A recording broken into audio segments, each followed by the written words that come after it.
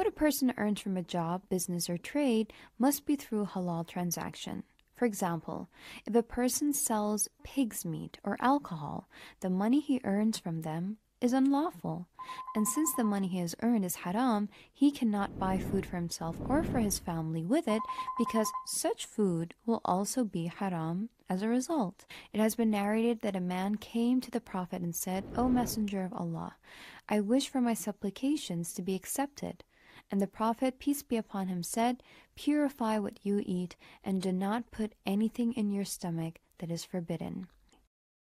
Effects of halal earning. Number 1. Enlightenment of the heart. The Holy Prophet has said, "He who eats halal food for 40 days, Allah will enlighten his heart." Number 2. Ease while crossing the path, or the sirat, on the Day of Judgment. The Holy Prophet ﷺ has said, "He who eats from what his hands earn will cross the path like lightning." Number 3. The reward of a mujahid in the path of Allah. Imam Musa al-Kadhim ﷺ has said, "He who seeks sustenance from halal, so he could sustain himself and his family, is a mujahid in the path of Allah."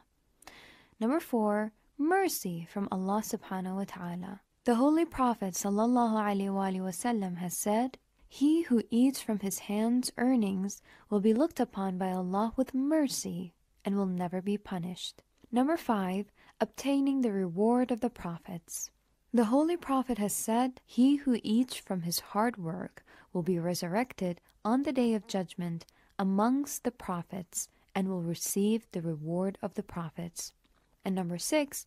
Unlocking the gates of heaven. The Holy Prophet ﷺ has said, "He who eats halal from his hard work, the doors of heaven will open for him, and he may enter through whichever gate he wishes." Refraining from haram or forbidden earnings. The Holy Quran and the Prophet have warned against obtaining money from falsehood, interest, oppression, and corruption, and some of the effects of such actions are: Number 1. Good deeds will not be accepted. The Holy Prophet has said, "He who eats from that which is forbidden, Allah will not accept anything from him." Number 2. His supplications will not be answered. The Holy Prophet has also said, "He who wishes for his supplications to be answered must make sure his food and earnings are halal," and the curse and damnation of the angels. The Holy Prophet, peace be upon him, has said, "When one bite of haram enters the stomach of the servant, he will be cursed by every angel in the heavens and earth."